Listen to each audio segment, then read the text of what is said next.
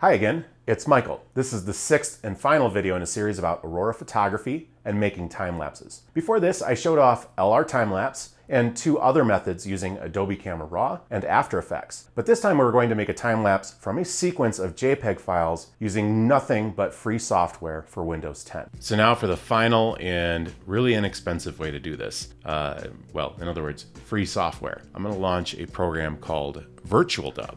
And in VirtualDub, we're going to take a JPEG sequence. If you are working with RAW files, you can just manipulate them in the free software that came with your camera to change them into JPEGs, but we have to work with JPEG files in this case. Either take the JPEG files that you took with your camera or export the RAW files that you have to JPEG. And then we're going to open a video file, but instead of opening a video, we're going to open a JPEG sequence. And as long as they're in alphabetical or numeric order, then VirtualDub will be able to open it. So we're just going to select the first image in the sequence, and there we go. I'm going to reduce the size of these just a little bit. We can play it back, and sure enough, there we go. It looks like a video file, and that's great, but we need to make a few changes. The frame rate by default is going to be 10 FPS. We don't want that. We want 23.976 because I'm just being consistent across the board. You can do 24 or 60, whatever you want. Hit OK. So now we're going to add a filter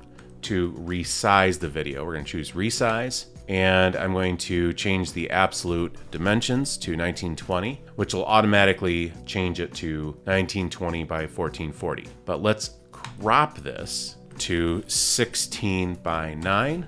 I'll just do a show preview. Yeah, that looks right. So now what we'll have is an automatically cropped output to 1920 by 1080. So we're doing this filter to resize and crop the video at the same time. Now, the only export option for VirtualDub is to save as an AVI, which is a really old school uncompressed format, which makes enormous file sizes. Aurora over Lake. All right, so now it's going to save this entire JPEG sequence as an uncompressed AVI file. Like I said, uncompressed AVI is gigantic. We're going to end up with about a 2 GB file for just a 10-second image sequence.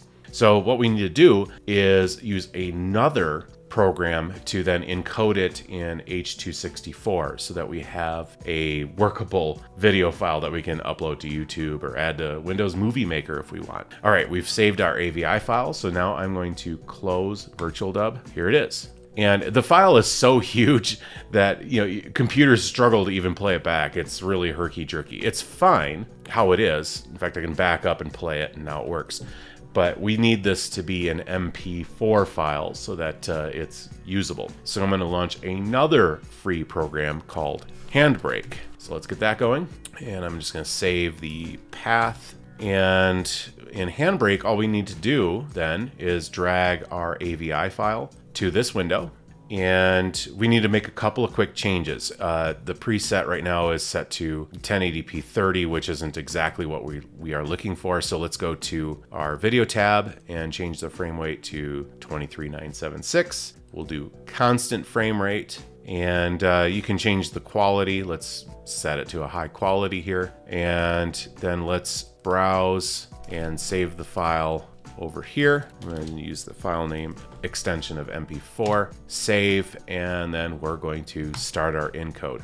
So, I mean, really easy, right? So we're just importing a JPEG sequence into a program called VirtualDub, resizing and cropping it to the size that we need, saving that as an AVI file, and then delivering that into Handbrake and re-encoding it as an H.264. Just like every other program we are working with, we have to be consistent with our frame rate so we don't end up with a herky-jerky looking, terrible looking quality video. So now I'm going to play it back, and there you go. A nice, smooth Aurora time-lapse made with free software, VirtualDub and Handbrake. Now, you'll notice I didn't have any steps along the way where I could manipulate the brightness or contrast or fix vignette or anything like that.